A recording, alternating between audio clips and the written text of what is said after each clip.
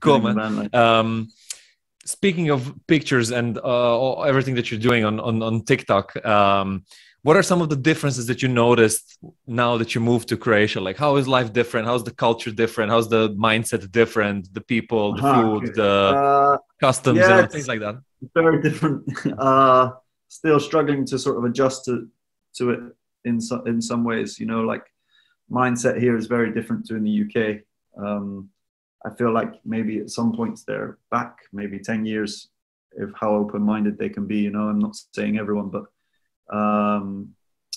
yeah, it's very different. You know, I think in the UK it's a lot easier to sort of make friends and stuff like that. I would say also it's kind of hard here to at times, you know, as a guy trying to meet other guys to become friends. You know, in the UK you could kind of go to a bar and start talking with some guys or whatever, but here that's a little bit harder to do. But yeah, everything else, it's pretty different. It's a lot slower pace here to what I was used to in the UK and stuff. So that's also one other big difference. The food also very different. Everything's different, man. It's everything's different, but you know, I love it. I kind of sort of found my happy spot here. So yeah, I think that's a nice thing about it.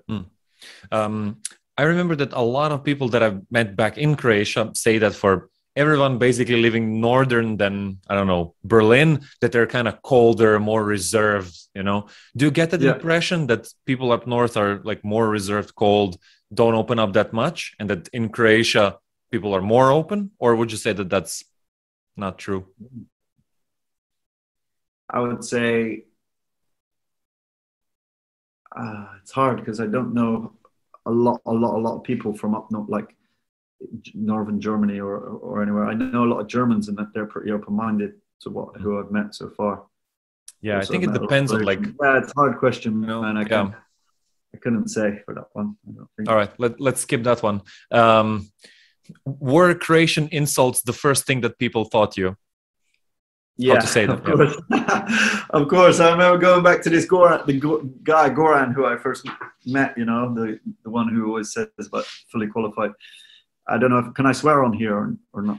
Yeah, let's do it. Make an exception. He said first day I met him, I had to go to like the van and pick up my uniform, and I was like, "Hey man, nice to meet you, I'm Ash." And he was like, "I don't give a fuck, asshole." Okay. And then the whole week he was just swearing at me in Croatian, you know, you know, everything, and I had no clue what he was saying the whole week. He was just yelling on me in Croatian. I was like, wow, this guy really hates me. Like, what have I done? Is this the life I've chose? But you know, he's a big softie after. He's just giving me shit on the first week. Yeah. But yeah, that curse words were the first thing I sort of. They also gave you like a strange nickname there for a while, right? Yeah, Pichka. I kind of gave myself that. Oh, really? Yeah. Well, I didn't. I sort of made a TikTok saying like, if you have long hair and jewelry, they call you a Pichka. If you talk about emotions, you're a Pichka. All these things I do, you know, because people were calling me Pichka. And then that TikTok kind of went a bit viral, you know, like 2 million views or something, or almost 2 million views now. And crazy, man.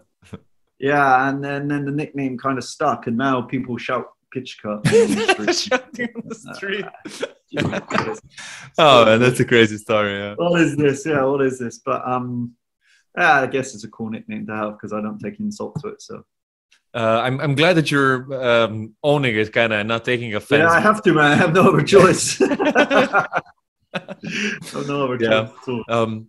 I kind of have I don't know if it's a habit or if it's just in culture, but when you're really good friends with someone in Croatia, we often insult ourselves more than a person that you don't know. Yeah, of course. Me and my best friend, we abuse each other so much with our messaging. Yeah, it's an English thing as well.